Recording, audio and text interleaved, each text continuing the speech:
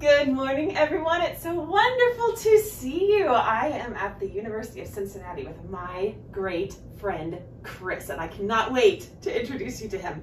But first, we have to sing our hello song. Are you ready? Children, children, hello, children, how are you today? Children, children, hello, children, come, let's sing and play. Children, children, hello, children, how are you today? Children, children, hello, children, come, let's sing and play.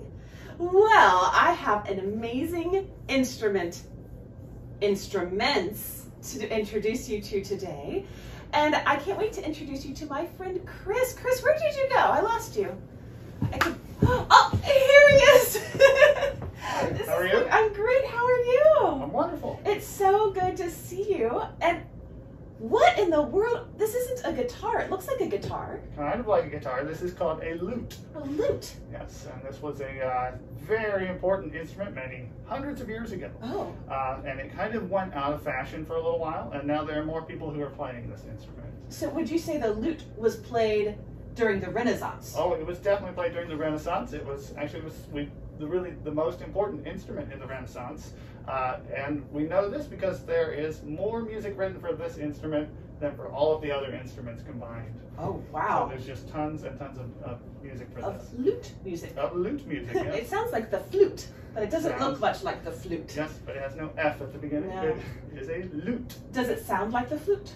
Not very much. Well, let's hear it. Oh.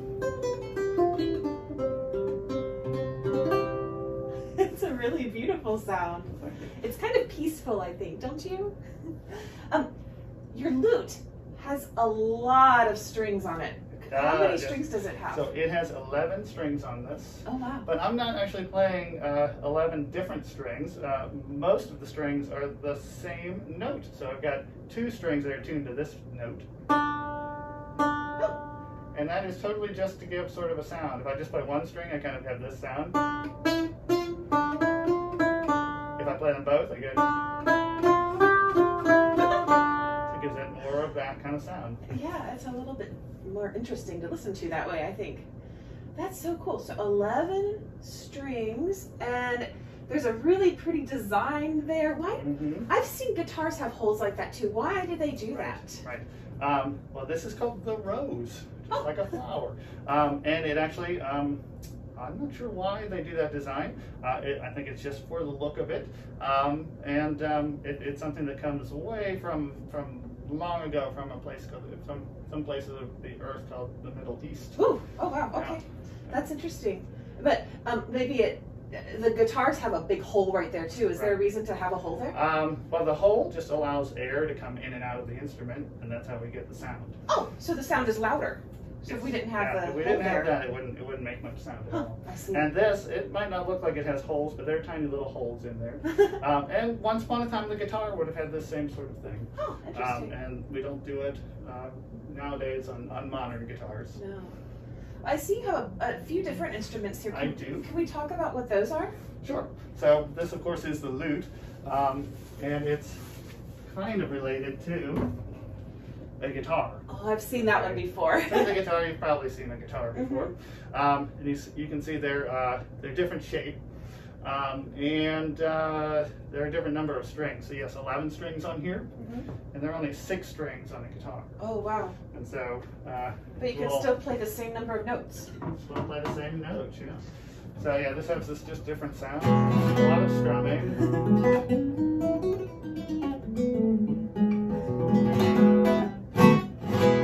That's really cool. You can do that on a lute too, but it's just a different sound. You know, we have different kind of sounds for the strings.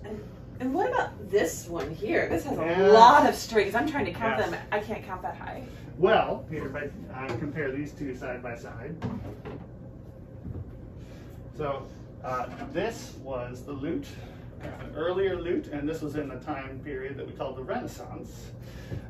This is the same instrument, but it's from a time period called the Baroque. Oh, it's a lot bigger. Yes. So the lute was actually around and used for many centuries, all the way from the medieval times up until what we call the Romantic times, really. So you're talking about times of King Arthur and Merlin and those dragons? guys, and dragons, yes, when dragons walked the earth, all the way up to George Washington and Thomas Jefferson, Benjamin Franklin. Oh, wow. So this instrument was still around. So as it was around, this is kind of the early version. People just kept adding strings and strings and strings until they get to this sort of thing. It almost looks like two lutes just squished together. Almost, yeah, it's bigger. So this is kind of like Baby Shark, and this is definitely Daddy Shark. Yeah, there we go. Can we hear what this big one sounds Sure, like? yeah.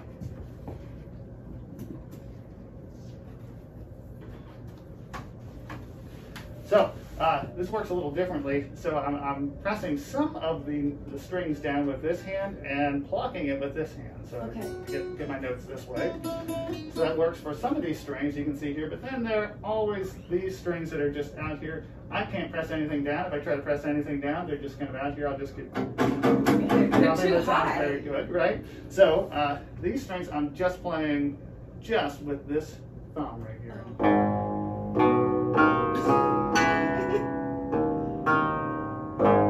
And with a lot of notes that this other lute doesn't have. Really low notes. Right.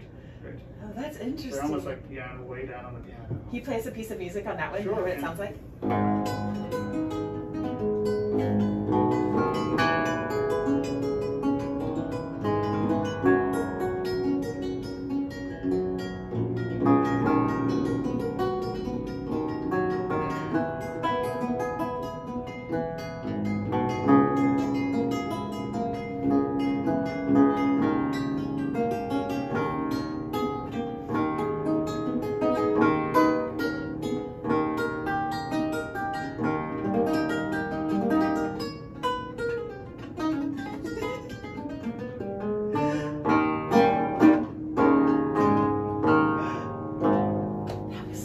Beautiful. Thank you, Chris. I love that. Those low notes really add a lot. Oh, sure. Is it much fuller sort of sound? Yeah.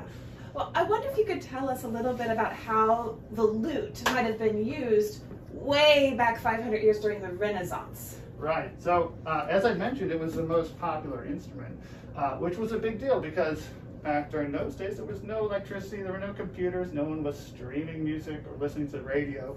And so if you wanted to have any kind of music, you had to either hire somebody or you had to play it yourself. Oh. And so this was a great instrument. It's a small sort of instrument. People could play all sorts of things. And so people would play it at home.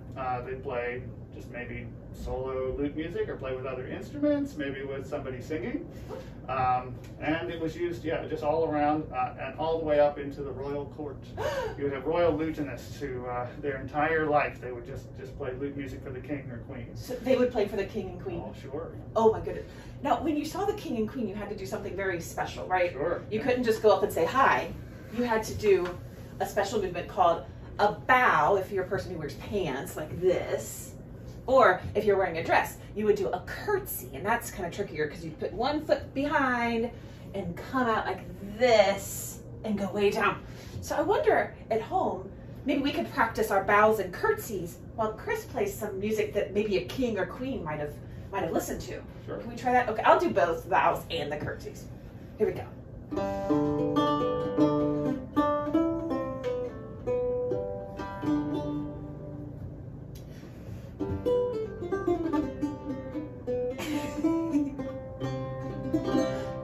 Let's do it faster.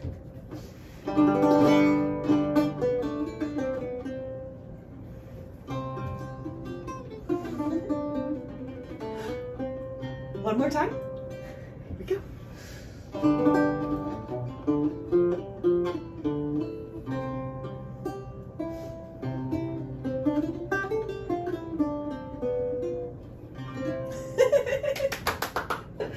Nowadays we only bow like after a performance or something, but then everybody had to know how to bow for the king and queen. That's right. Yeah. Whew. All right, so there's one more thing I wanted to ask you about. I've heard a really weird word about the Renaissance, a word called a troubadour, and I think it was a job. Could you tell me about a troubadour? Sure. Well, troubadours were people who they made their living basically going from town to town making music. Nowadays we have this still. We have bands and artists who come around and give concerts and they do that sort of thing. But these people, yes, they did this full-time professionally, and they would also write poetry and sing songs. And, pretty much like a modern rock star who comes in and gives a concert. Do you think they signed autographs? They might have. And people took selfies with them? Probably not selfies because they didn't invent phones yet. Oh, that's right. I forgot. Yeah, it's a long, long time ago.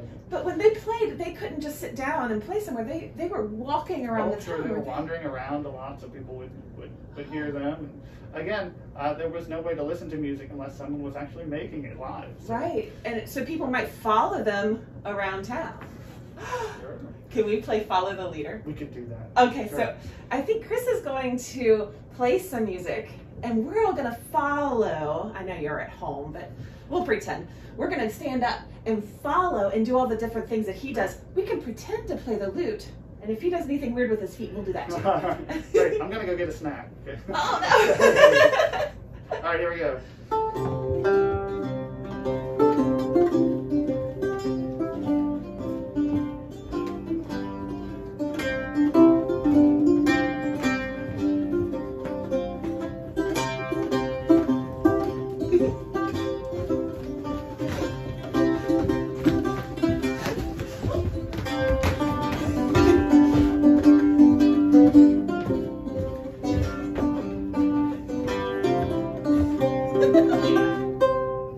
You were going so fast, I couldn't keep up almost. I'm getting dizzy because it's such a small room. Me too, yeah. That was really fun. Well, I hope that you can join us. We're going to meet Chris and some other guitar and lute players at our concert coming up this fall. I'm so glad you could join us. I'm so glad you invited me into your really neat studio. Yeah, thank you for coming. Thank you so much. We'll see you soon. Bye.